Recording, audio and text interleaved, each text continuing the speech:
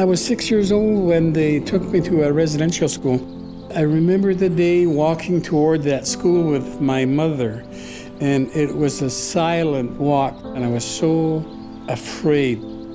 20 or 30 little kids herded into the showers, and then your body being painted in white liquid of some kind, your hair cropped and then doused in kerosene. And that was pretty traumatizing. The school held roughly 220 people, half boys, half girls, and we were segregated. If I was caught waving at my sister, there'd be a punishment for it.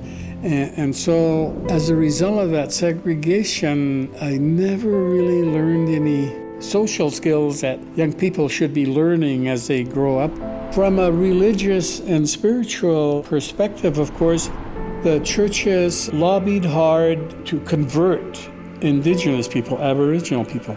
They said that we were heathen and pagan. They targeted language in those things we had learned through all of millennia to know where we came from, to know who we were, as something that had to be eliminated.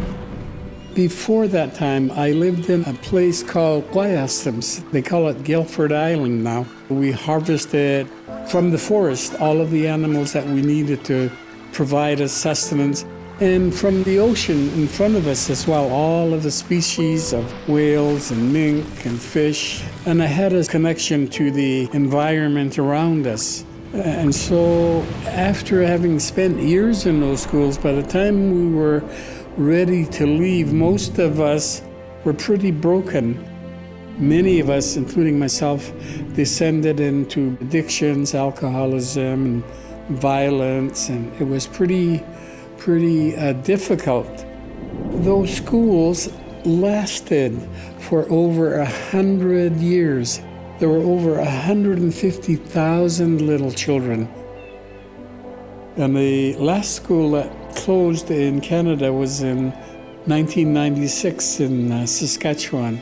There was a history on this land that had been absolutely ignored. Nobody knew about the residential school legacy. Nobody knew about the intent of the Indian Act, the chronic challenges now facing Aboriginals. And we're starting to accept the idea that we have this shared history for which we all are responsible for.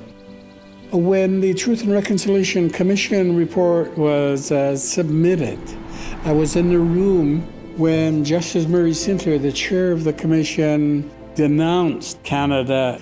He had just recited a litany of intensive harms against Aboriginal people. And when he said, "Canada, you have committed cultural genocide," there was just a silence in that room, and then all of a sudden it erupted in euphoria. We said, survivors want an apology from the Prime Minister in the House of Commons.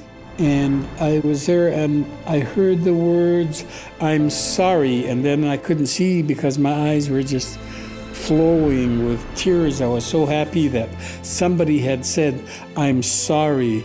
Canada, by the way, is the only Western country that has had a Truth and Reconciliation Commission.